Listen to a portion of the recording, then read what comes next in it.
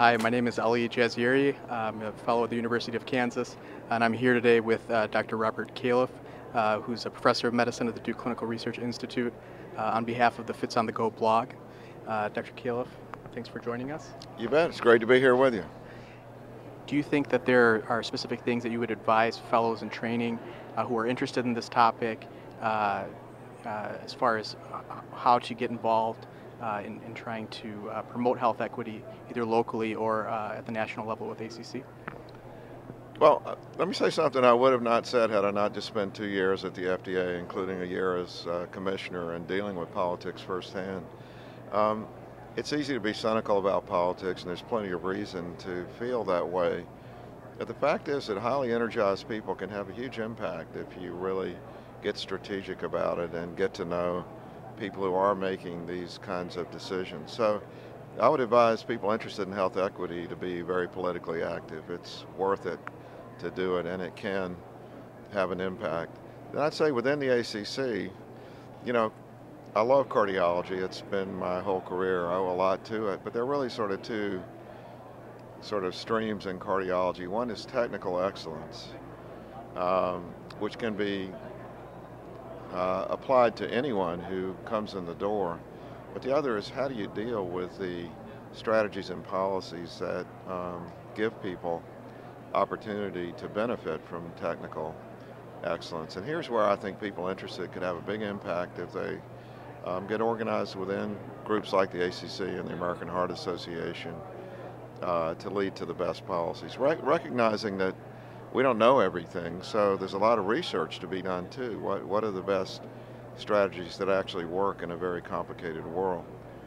Let me just give you one issue that I was thinking about a lot 3 or 4 years ago when I was asked to address the National Anesthesiologist Group. And we were doing a lot of work at the time on geospatial mapping, household by household in North Carolina, where it's quite remarkable that you can see very big differences in outcome just depending on what neighborhood a person lives in. And the question that the anesthesiologists seemed to be quite concerned about was the sort of invasion of percutaneous techniques and the lesser need for the whole operating room apparatus, et cetera. And I began to think, you know, here we have electronic health records for everybody. We also know where they live. We can produce very good maps of where they are and what their records are that could be embedded within the maps. And if you ask the question, let's just take percutaneous valve replacement. Do you think that an 85-year-old banker with aortic stenosis is more likely to get surveilled to see if that person needs a percutaneous valve replacement than a nursing home resident on Medicaid in a nursing home? I would argue that's pretty obvious. Do they both have electronic records now? If they had an echo, is it in the records? Almost every American has had an echo by the time you're 60 years old now.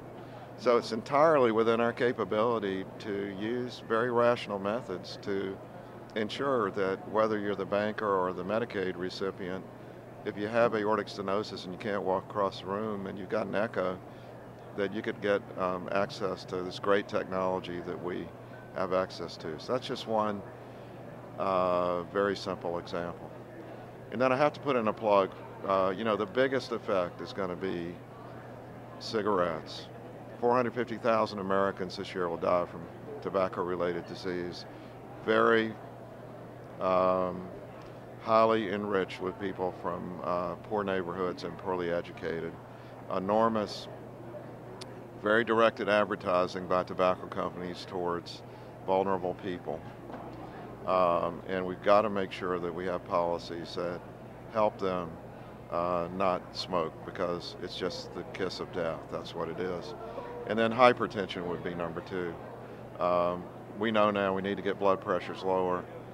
Totally within our ability to do it. Cardiologists shouldn't really be the main people doing it, but we should be affecting our ecosystem, our primary care systems and our nurse practitioners, who really, frankly, mostly can do a better job at sort of sticking with it to help people treat their hypertension. And now we've got these amazing results with PCSK9. where the main message to me is not just about PCSK9. It's that I think we know now that whether it's statins or perhaps ezetimibe or PCSK9 or some combination, people are going to have fewer events if they have lower LDL cholesterol.